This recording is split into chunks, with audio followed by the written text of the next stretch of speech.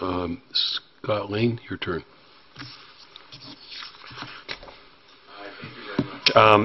Key question, did everybody get this from Roland LeBrun? Hopefully everybody got this document. I really defer to Roland on this. I know he's a multi-generational train guy from the UK.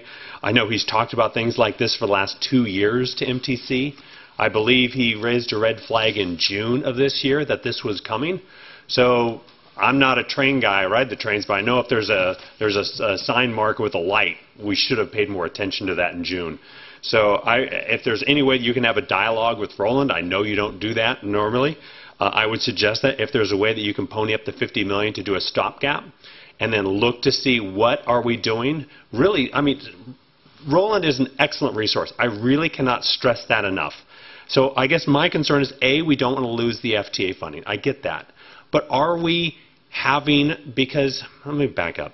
The problem with Caltrain, as I see it, is they never had enough funding. And most agencies, we always are making the wrong decisions or not the best decisions because we're having to do the best we can with a tenth of what we probably should have, right? So the question that I'm inviting you to have a conversation with Roland about at a future after you approve this, because I'm assuming this is going to be approved unanimously, is are the contracts right? Are we saving these contracts only to be wasting something like $500 million or $1 billion?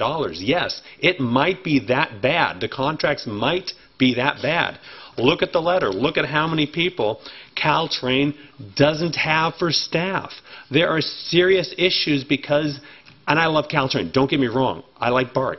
But when you underfund agencies this drastically, this is where you need to go to the governor and say, this is what happens. We aren't necessarily making the best decisions. So whatever MTC does, this could put the onus on, yes, we approve this. And I appreciate Supervisor Cortese because to get Bart in Santa Clara County, we had to lose daily ridership for Eastridge Light Rail, and then we also lost $69 million double tracking for Caltrain on the South Bay. So there are issues when you change things up. Thank you, Scott. We'll get back to you in a second here on public comment.